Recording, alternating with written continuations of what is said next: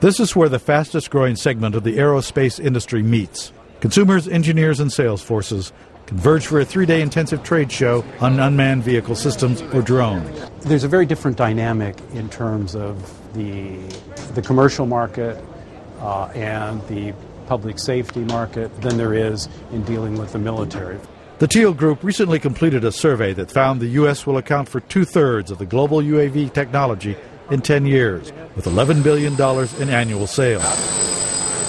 If, and some say it's a big if, the privacy and safety issues are resolved for integration of drones into commercial airspace, UAVs will be the next explosive growth industry.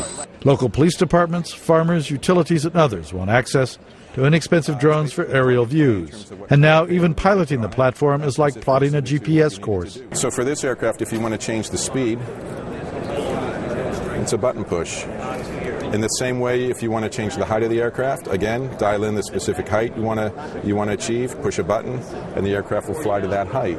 Boeing markets drones to the military and wants to be part of the domestic market. We want to make sure that we're a proactive part of the conversation, and that when this does happen, that we're doing it as safely and efficiently as possible. One major hurdle that grounds unmanned flyers is sense and avoid technology, so drones don't run into passenger planes. Sense and avoid programs are still research. The FAA will hold the line on flight rules until such systems are available.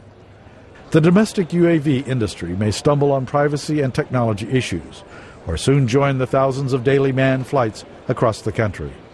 Tom Ritchie, Associated Press.